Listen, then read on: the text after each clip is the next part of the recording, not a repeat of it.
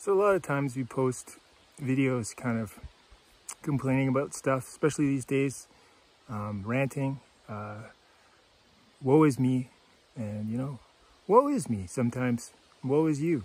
But let's try to, I wanted to focus on some of the positive things. I've been super busy the last several months doing school online.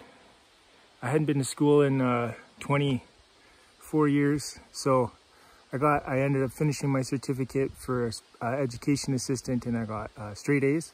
Not rocket science, but I'll take it, NBD, and did a practicum and I loved it, so I'm really excited. However that works out, I still don't have a job for the fall, but I'm not stressing because I could be an important and valuable member of any team, and I'm looking forward to that. We held a music festival. That was really fun. It was not too much work. I mean, the day of, it's busy, but it's not enough, too much work. We were not super excited to, still super excited to have it next year. So next year's date just announced, June 8th, my dad's birthday. Hopefully he can come out. It's gonna be a lot of fun. Save the date for that.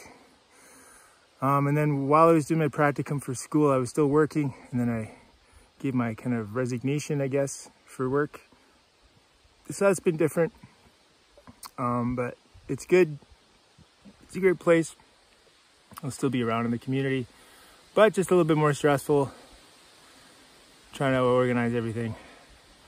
But outlook on life, pretty good. Coming out of a lot of that stuff.